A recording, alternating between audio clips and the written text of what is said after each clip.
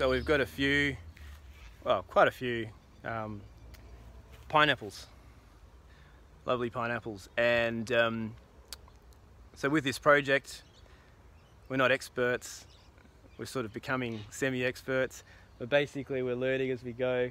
And we've planted pineapple heads, and then we've tried to let them grow more pineapples once they've grown a pineapple, but obviously we found out that doesn't work, and we used good old the internet. And yeah, so we've had quite a few pineapples. I think we have maybe about 140, and you can see here, I don't know how good you can see that, but pretty much spaced in between wherever we can fit them, along the fence lines. And you can see this particular garden is a bit of a structured mess. Maybe that's not the best word. Oh, here we go. So here's a nice little pineapple.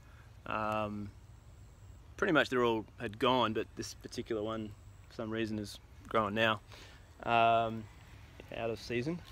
And there's a few around here. Now this is the back garden, and at the front we've got, well, about the same.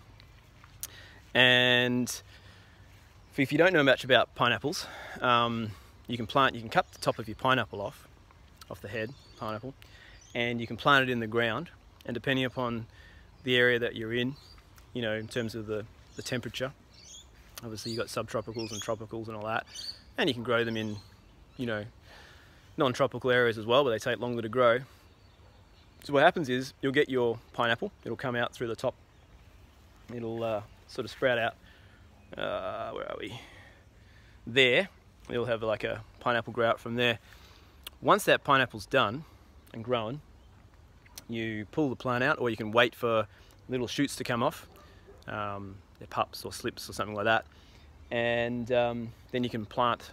So you pull the old plant out, then you plant those in, and they're much faster. So up here in far north Queensland, it's something like 12 months from cutting the top off a fruit and planting and getting a fruit, maybe a little bit longer, and it's somewhere between a lot less than that, somewhere like 6 to 8 months, apparently. And I haven't kept an accurate record, but basically it's a lot faster from those little side growths that you replant. So that's the pineapple aspect of things. Actually, I'll show you what. I'm just going to run through here, through the boring bit, and then show you we got some pineapples here, and just been doing a bit of weeding, and that needs a bit of a weed. And then we've got more pineapples here, and all the way down here we got some more pineapples, and the birds, the resident birds. So yeah, quite a few, and got a bit of a, that's a bit of a trellis fence, which has got a bit of everything on there at the moment. It's actually the passion fruit's doing quite lovely, and this is a big custard apple, and we've got obviously some, actually check this out, how lush are these? We've got some pawpaws, got some more pawpaws,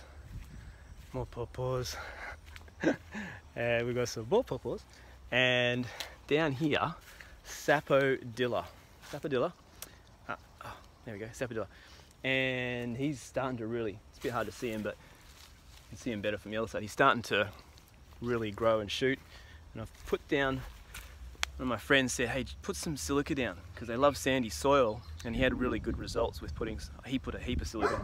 So I had some diatomaceous earth, put just that down today, and then we've got all these passion fruit. So whilst we're waiting for trellises to grow, there's another tree under there somewhere. It's easier to see on the other side. Whilst we're waiting for them to grow, we're making use of the space, and we've got these passion fruits on the archway here, and yeah, they're growing nice and lushly. And we've got some mulberries, big mulberry tree, and we've got some, this is turning out to be a full tour almost, isn't it? We've got some jackfruit trees and an extra, so check this out. This is an extra rainwater tank, which is a product, you know, a liquid, a bulk liquids tank, and then, you know, you can get them so cheap. And then this is what we're doing.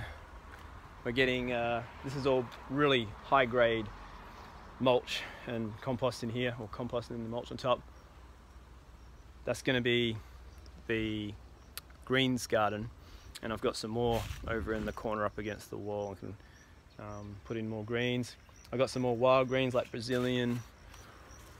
I got some Brazilian spinach, and there's some other greens in there. And